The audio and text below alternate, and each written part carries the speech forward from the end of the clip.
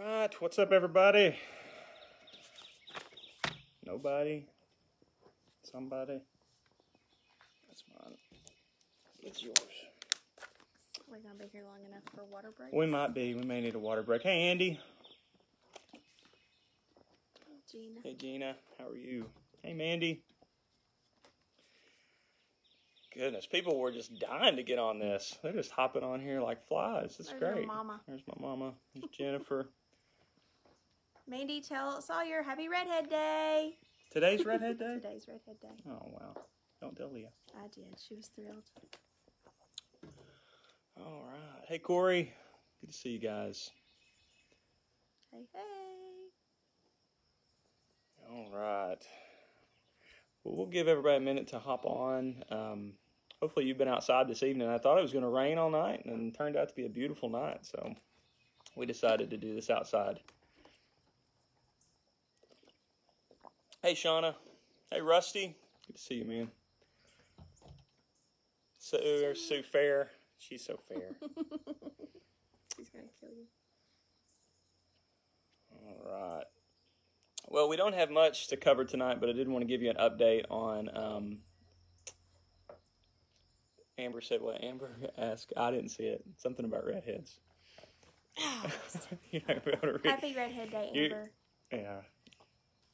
So if we miss a question, Joseph or Adam or Jennifer will text Christy, and she can, because it's going by so fast, we can't. So, well, we don't have much to cover tonight, but we do have a few things. So we wanted to give you an update. A little bit has changed since the last time we met, and so we wanted to make sure that you're aware of kind of where we were as a church and kind of what we were planning on doing. But let me just start with prayer, and let me pray together, and we'll just ask the Lord to bless this time together. Will you join me? Lord, I just thank you for your grace, and ask, Lord, that you would bless this time, God, as we just talk about the state of Park Hill, where we're at, and kind of what the next steps look like for us during this very strange and just different kind of season. So, Lord, we give this time to you, and we just ask in Jesus' name. Amen. Amen. All right. Well, let me just share with you real quick. This should take just a few minutes, but so we did put together, last time we met, I had mentioned that we were putting together a relaunch team. And since then, the relaunch team has met.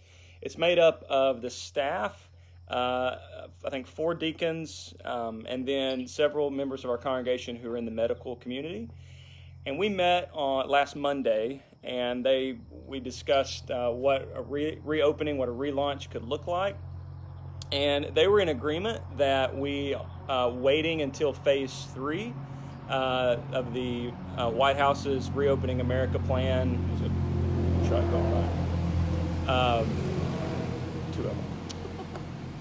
The White House's Reopening American plan was probably the best strategy. And so with that in mind, we're still operating off of that idea, is that once Arkansas gets to phase 3. Now, that being said, if you've been following the news, you know that has been slowed over the last week. And so we thought we were on a pace to be at phase 3 by June the 7th. As it stands right now, that is not the case. We are not going to be able to reach that by June the 7th. So, but we're still planning on a full reopen with obvious restrictions, whatever the CDC guidelines are at that time, for a phase 3 reopen. So the relaunch team is still looking at a phase 3. Now, the reason for that is because based on where we are as a church, how God is using our online environment, the amount of senior adults and parents with young children that we have, we've just made the decision overall that it makes sense for us to remain in an online environment for the near future. Now, that being said, if we do move to phase 2 and that continues on for a considerable amount of time, the relaunch team will continue to discuss possibly reopening before we get to phase 3 if it looks like it's going to take just an extraordinary amount of time to get to that point. So we're just being cautious, but we're also open to, if it does end up dragging on, then we'll be open to whatever, whatever the Lord would lead us to do with that. So when we do reopen, just a reminder that it will be Sunday worship services only. So it's really in some ways going to be a week-to-week thing once we get to June. So we're not looking at June the 7th anymore. Probably the earliest would be June the 14th. And then it'll be sort of week to week as we move forward from there. There'll be no Sunday school or childcare, and we will be kind of laying out what those guidelines will be when we do reopen. So we'll make sure that those are very clear the week or 2 weeks before we actually do reopen. Okay.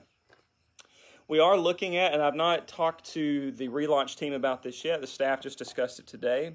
So we'll run it by the relaunch team and see their thoughts on it. But we're looking at a possible evening outdoor service, like a Sunday night or a Wednesday night, an opportunity to encourage safe fellowship and community.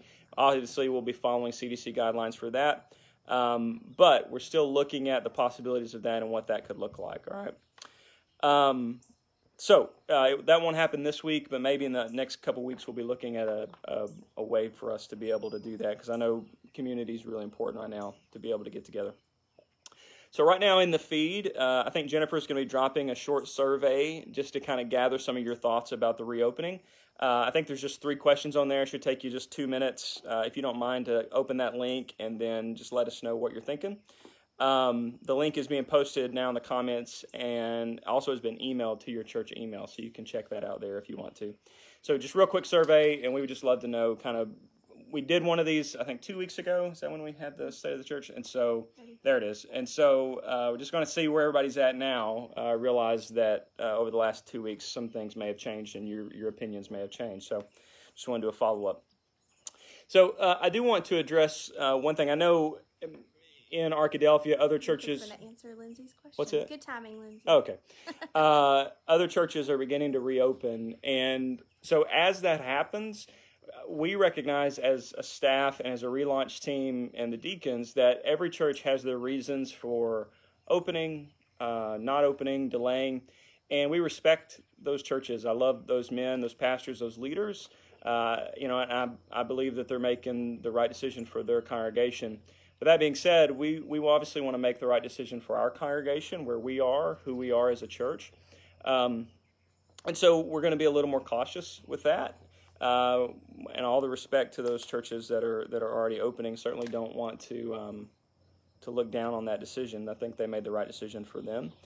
So while we're considering taking counsel from a lot of different areas, obviously we're looking to our medical professionals within our church as well as church leadership, and we're trying to make a decision based on not only spiritual health but also physical health of our congregation and making sure that we're caring for everyone on all those levels. And so for at least for the time being, we're going to continue with our online worship.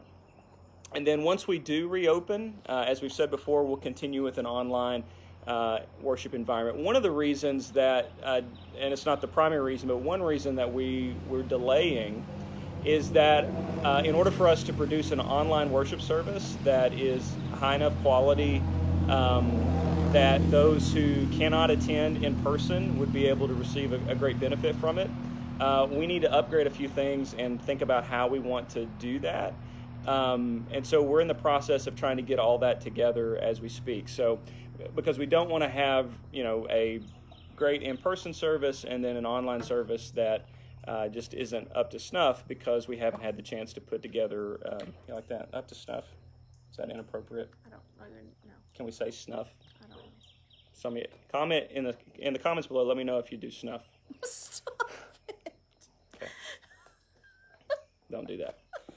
But we'll continue with the online service. So we do want to strongly encourage life groups and small groups to meet outdoors as soon as possible. I know, I believe Larry's Sunday school class is meeting Sunday night at the church. They're going to meet down under the awning.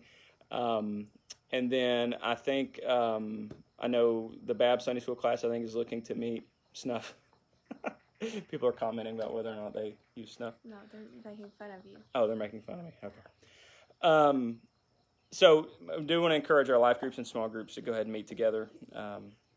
So with that being said, are there any questions about reopening plan at this point? Anything that we can clarify for you? Betty says yes, you can say that. Okay, good.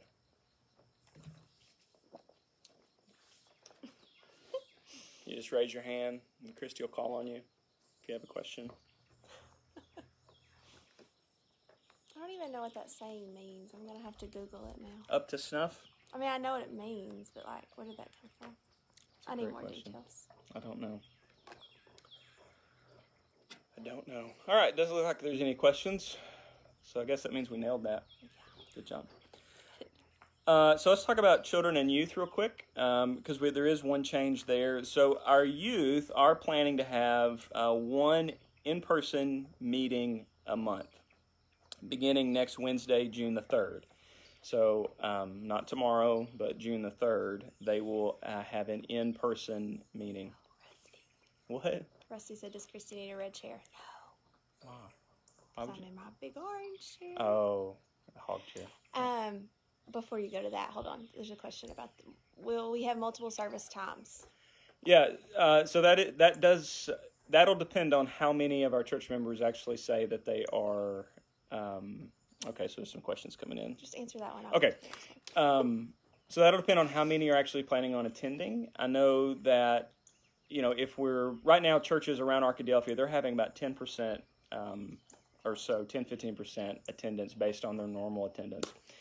If that's the case and we're at 10 or 15%, we can easily house that within one service. If we're closer to 50 or 100%, whenever we finally do get back, then we will then we'll obviously look at having multiple services. Okay. So I guess that just goes to the point is, if when you fill out the survey, let us know, and then that'll give us a chance to kind of get a better sense of who will be coming back. What were the other questions? What's your thoughts on congregational singing? Yeah, so I love congregational singing. I think it's the best. So one of the reasons that we want to be really careful is that part of church, part of worship is the singing of praise to the Lord. And to meet as a body and not be able to sing, I think it's just better served if we're in a place where we can sing. So the online environment, I think, is where we want to go. So one of the reasons that we wanted to wait till phase 3 is just so that we can be able to have as little restrictions as possible on our times of worship, so that it's not a huge inconvenience for you, and we can begin to integrate some sense of childcare and care for our senior adults as well. That being said, the relaunch team is working on kind of devising a strategy so that we would be able to sing in the building. So we'd spread the chairs out enough so that singing could take place and there wouldn't be a huge problem. One of the ideas that they're having right now, or one of the ideas that they're tossing around, is actually everyone bringing their own chair into the worship area, so bringing like a lawn chair into the sanctuary, so that we don't have the issue of, droplets, mouth droplets, spittle, I don't know, getting on things, and spread that way. So that's one of the things that we're trying. Our sanctuary chairs are they're the cloth and not easily disinfected. And it would take some major Lysol spray to cover all those chairs, and a lot of time. And Lysol spray is not easily accessible right now.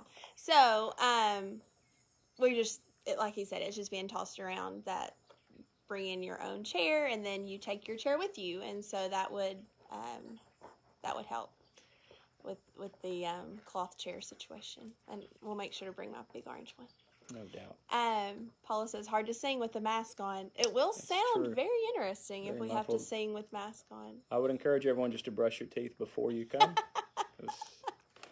Yeah, so again, once we get to phase 3, as far as the way that I read it, if that is what we end up going with, you're not required to wear a mask at that point, but that we will be practicing social distancing. But it changes every day. It changes every day. And from what I understand, and you guys who are in the medical field, correct me if I'm wrong, but as long as you're practicing healthy social distancing, you don't have to wear a mask, especially if we're bringing in our own chairs. The mask, as I understand it, is used when you can't social distance or you're going to be in areas where it could be easily transferred. So, Christy may or may not disagree. I think they're encouraging to wear masks most of the time. So, because I might can social distance, but you might not think your social distancing is the same as my social distancing, and you might get in my space. Yeah, that's true. I often get in her space. So anyway, that's what the relaunch team is for. So we'll work out all those details. What other questions popped up? Lindsay says purchase lawn chairs. Yep. I think that's it. Okay, and you can go to youth now. Okay, I thought I saw something else. Micah said something. He said it wasn't a question. He said thank you, but then it was gone. So I'll have to go back and read it. But okay. Micah said thanks. Oh, good. I don't know what all it said. Great. Well, if we need to go back to get some compliments, we will. Yeah, we'll have that at the end. We'll do compliments. So you know what? We can do compliments later. All right, so our youth. So next Wednesday night, June the 3rd, they're going to be meeting in person. They're going to try to do this once a month. And the relaunch team knows about this, and they put their stamp on it. So the idea is that the youth will meet at the church outside. They're going to bring their own lawn chair or stay in their car. Everyone's going to be asked to wear a mask. The chairs and cars will be spaced out at least 6 feet apart. And whenever they step onto the campus, they are going to be put into their DG groups, which will be all socially distanced. But they'll stay in their DG groups. So they'll have a large group service, socially distanced, and then they'll already be in their DG groups. Now, we do have several adults that are going to be monitoring the social distancing. It's the DG leaders. The DG leaders who are there. And so any parents that want to come, they're more than welcome to come be a part of that as well. And if you don't feel comfortable having your child there, or you don't feel like it's where you want them to be, we are looking at some ways for that service also to be online as well, at least part of it. So, and we would strongly encourage you to use the restroom before you arrive. Now, obviously, if there's an emergency, you will be able to use the restroom in the building, and proper sanitization will happen before and after. But if you can go before, that would be great. And the service itself will last approximately or exactly 1 hour, so just be prepared for that. All other youth activities will continue online for the time being, so just be aware of that. And our children activities are going to continue online for the foreseeable future. Children are just so much more difficult to socially distance and to practice good hygiene with, because they're literally into everything. So we're going to stay online for the children for the foreseeable future until something changes. All right, so any questions about the youth service? So as you're kind of maybe typing in some questions or some thoughts. So when we had the senior recognition, that was great. It was great to see everybody. One of the things that we didn't do a great job of is maintaining our space in our cars and social distancing. We want to make sure that is a huge priority for this youth service. And the reality is that if we don't do it well, we're just not going to be able to do it. And I know that sounds harsh, but we want to make sure that we maintain healthy practices that are not only safe and healthy for our congregation, but safe and healthy for individuals who they may come in contact with. And also, we want to have good standing in our community. We want to be perceived as a church that cares about its community. So I would just say to our youth and to our youth parents, I know, for some of you this may not be a big deal, but if it's something that we can't abide by, then we won't be able to do it. And I know it's something that all of us would love for you to be able to do. So that being said. All right, any questions pop up? Sarah said, masks are the new cool fad. They are up to snuff. That masks are up to snuff. Oh, dear. I do believe. Wore my mask today. The dog just sneezed, yes. It's a little bit difficult. Yeah, a little bit difficult to breathe. So, all right. Any other questions about youth or children activities before we move on to the financial state and then a couple of announcements, and then we'll be done. Seeing anything? All right. So let's talk about the financial state of the church real fast. So I just want to take a second, just thank everybody for your continuing to give through mail or online. So many of you have been so generous, and for some, you've been above and beyond generous. You've not only given what you normally would, but you've given above and beyond to help keep the church moving forward, and we're just so very thankful for you, and thankful for all of you that have given during this time. I know, for all of us, this is an uncertain time, and in times of uncertainty, it is our natural instinct to kind of stockpile and to hang on to. But for those of you who are willingly letting go of resources so that the church can continue to do its ministry, we are so very thankful. And as a staff, we just want to say thank you, and as the leadership of the church. So with that being said, I know within our congregation there are some that have had hours cut, they've had pay cut, they may have even lost their job for a season, and we certainly want to be sensitive to that, and we just want to let you know, first of all, that during seasons like that, we're certainly not expecting you to give. We want to come alongside you and be of help. So if there's any way that we can help you, please let us know. We have individuals in our church, and we have a budget that we would love to be able to help church members that are maybe struggling in some different ways during this season. These are unprecedented times, and so if we can help in any way we can, please let us know.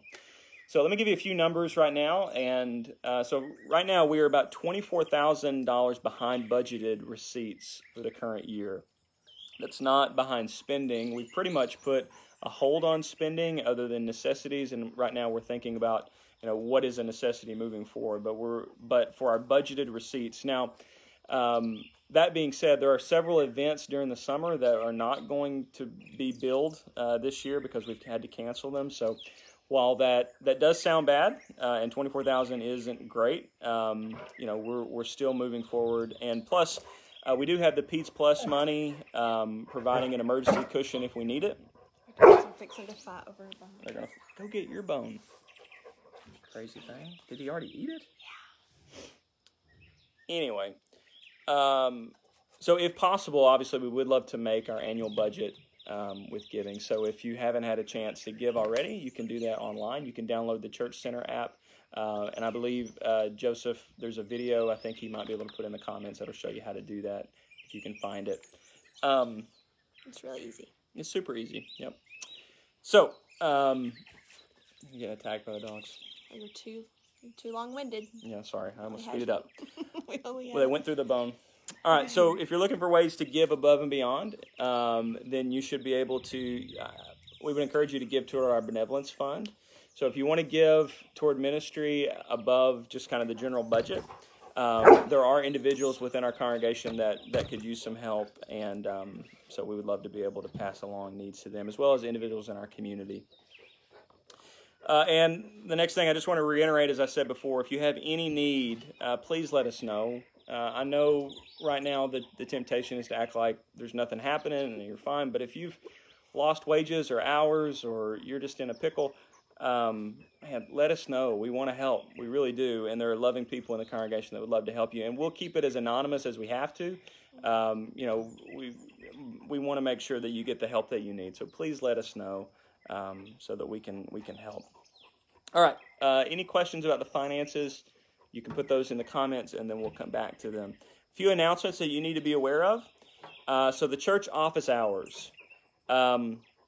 So we are not opening up to the community yet, but for church members who need to bring something by the office or need something, the church office hours beginning next week will be Monday and Wednesday from 9 a.m. to 12.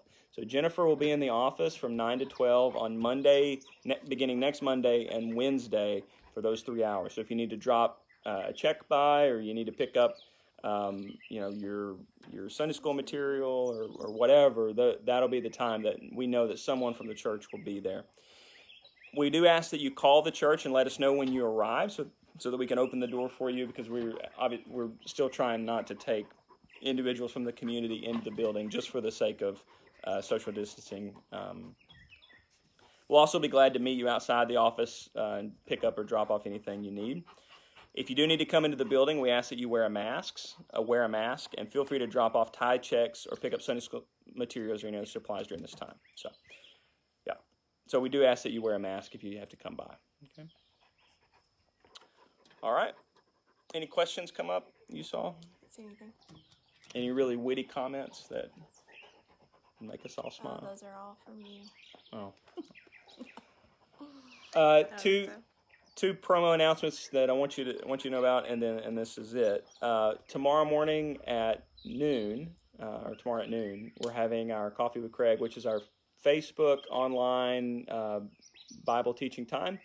And we're going to be asking the question, do I have to go to church to be a Christian? And looking at the spiritual discipline. Hope not, because we haven't been going to church. But have we? That's the question. And so we'll be looking at the spiritual discipline of corporate gathering and worship and asking, is it required to be a follower of Jesus? What does that look like? So tomorrow at noon, you can come be a part of that. Just here on the Facebook Live channel, we'll go live and you jump on. The other thing is Sunday, we're continuing our study, Hurt by the Church. And so I want to ask you to do something for me. My wife told me that I was not allowed to shave my head or anything like that because we're supposed to have family pictures pretty soon. But here's the deal. Hurt by the Church is meant to it's meant to be an encouragement to all of us, but it's also meant to speak to those who maybe drifted outside of the body, who are on the fringes, who have been hurt in different ways by someone within a church body. And so I would encourage you, Jennifer will be posting some stuff on our social media feed, the church social media feed, to share that with your community. Let people know that you're excited about it. Let people know that this is something that could be a benefit to them. Because for someone who has been hurt by the church, it could be really an encouraging thing for them to hear that people within the church care about them, love them, and know and want to help them work through it. So also on Sunday morning, if you share that feed, just throw something in the comments saying, or in your feed saying, "Hey, love for you to be a part of this." That would be great. So that's this Sunday. All right, I think that's it as far as I've got. Are there any other announcements or? Tail's fixing to take stop. out our camera. Badger, get over here. Corey said shave Christy's head. No thanks. Yeah, right. No thanks. All right. Sarah made you a hashtag up to snuff. Hashtag up to snuff. Park Hill, hashtag up to snuff. I love it. I love it. No. All right. Well, if there's not any questions or any other final comments, we will we'll sign off for tonight. But that's fair. all right.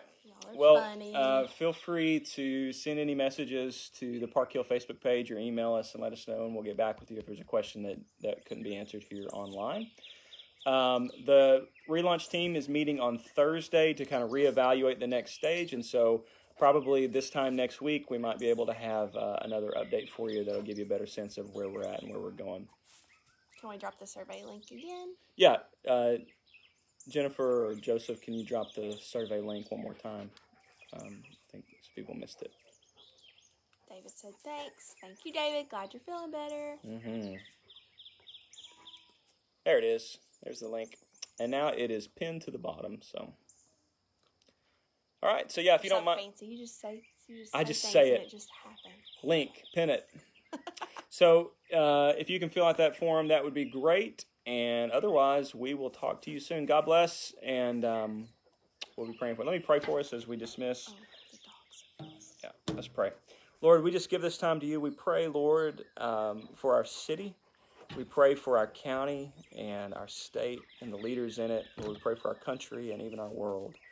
God, this is not something that's just affecting our city, but it's touching every region and every area of the world. So, Lord, we just ask for your grace to know how to move forward. We thank you for a congregation. I thank you for a congregation that is sympathetic and is so easy to work with and so willing to be open to how you might lead. And so, Lord, we just pray for your grace. I pray for those who are ill in our county, and Lord, we pray for our congregation, Lord, that you protect them from this virus. Lord, we love you, and we just ask in Jesus' name. Amen. Amen. All right. Love you guys. And hopefully I'll see you tomorrow at noon, and we'll talk to you soon.